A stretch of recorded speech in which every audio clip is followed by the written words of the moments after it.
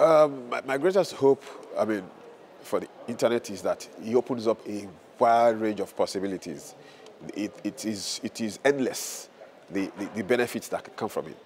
Also, my greatest fear is its capacity, its destructive capacity, and how easy it is to destroy, or how easy it is to be used as an instrument of destruction, either destruction of personality, of reputation, of unity, and of everything good.